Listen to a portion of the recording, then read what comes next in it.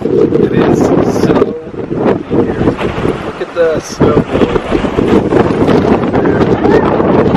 The snow is just blowing like crazy.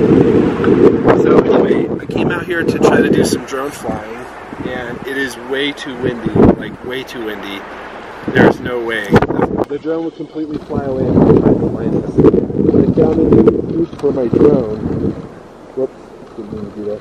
So, and that is taking time-lapse videos. So because it has such a stable gimbal on it, and it can be very steady as even in like high wind conditions.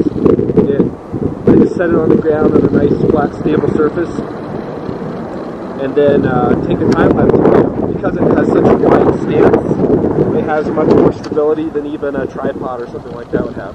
So it's making lemonade out of lemons. A day that's not a great day for drone flying, but still a great day for getting video.